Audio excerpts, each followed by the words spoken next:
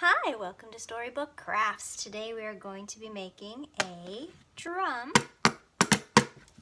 that you can wear, inspired by a couple of my favorite books from the last few years. This is Pokko and the Drum by Matthew Forsythe and Drum Dream Girl by Margarita Engle and Rafael Lopez. Both books are very colorful and have so much to do with rhythm. So let's get into the rhythm of making this drum inspired by those wonderful picture books. What did I use to make this drum? We are going to need a takeout container. This is the kind you get from maybe soup, salsa, guacamole, things like that. Make sure it's nice and clean inside.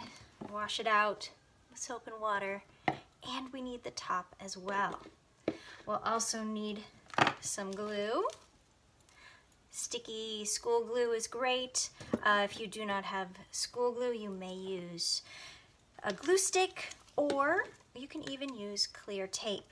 We need some markers, lots and lots of colorful markers of your choice. These books are very colorful, so we'll make our drums just as colorful. We'll need some chopsticks. These are chopsticks that I made my drumsticks out of. So this is the kind that you get from takeout. Mine happen to be brand new because sometimes you get extras, but you may use chopsticks that were used once. Wash them well. Make sure they're nice and clean for this project. We'll need some ribbon. I'm reusing some ribbon from a present, long enough so that it will, once doubled up and tied, fit over your neck so that you can wear your drum, and some scissors. All right, let's get started. First things, of course, paper to cover your drum. I'm using scratch paper today. Wrapping paper will do. This is a great way to reuse old wrapping paper from a present that you already received but that you loved. Make it the cover of your drum. I'm using scratch paper today. I've decorated it just the way I like it, and to do this, I folded my scratch paper in half, just like that, lengthwise, and then I colored both sides. And the reason for that is when we cover our drums, there may be a little overlap. So there may be some places where you'll need to glue a little extra. So make sure you have enough paper. This happens to be some packing paper that came with a package. I flattened it out and colored that and used that. So once you've got your paper colored to the way you like it, here's my scratch paper that I folded in half lengthwise. I've colored it all up, and I'm gonna cut it in half lengthwise along that line I made when I folded it. And now I need to cover my drum. So let's get the base of that takeout container.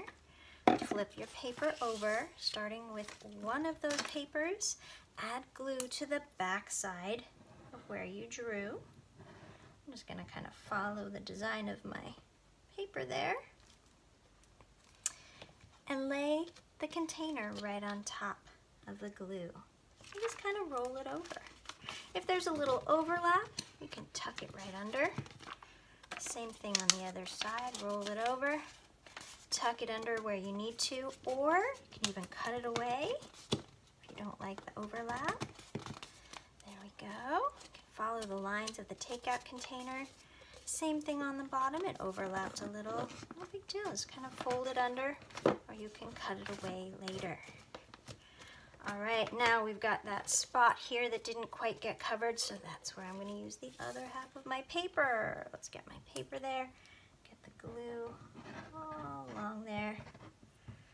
All right, roll that container over it, starting with the spot that didn't get covered. I'm going to put that down first so that I make sure it gets covered. Roll that paper right over, fit it on top.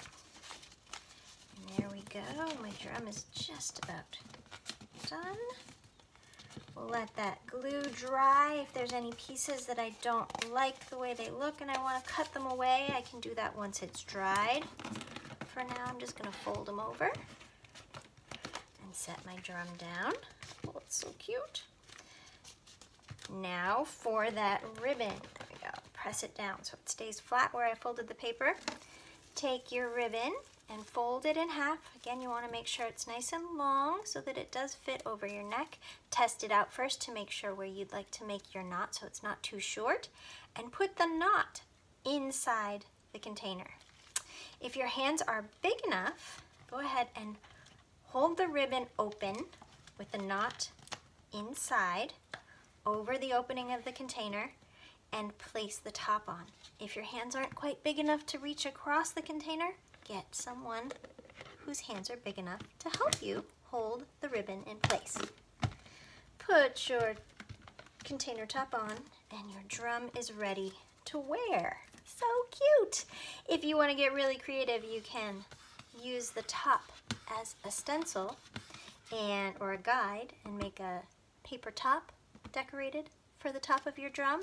You could make it jingle and jangle by putting bells or buttons, beans, pennies, or anything little inside, pebbles, something to make it jingle, jangle when you shake it. Today all I'm using are my drumsticks. So get your chopsticks and color them up with your markers. This kind of marker works really well on chopsticks. And you can see even if the marker's running out of ink, not a big deal. Get some color on that chopstick with your markers. Bring those colors all the way around and color your chopsticks the way you like them. You could even cover these chopsticks with paper if you are so inclined. As you can see, when you take your time and take your marker along those nice smooth wooden chopsticks, it absorbs the color really well and you end up with these great colorful drumsticks for your drum. Okay, hours of musical fun. I hope you enjoyed making your drum, and I hope to see you next time on Storybook Crafts from the Alameda Free Library. Bye-bye.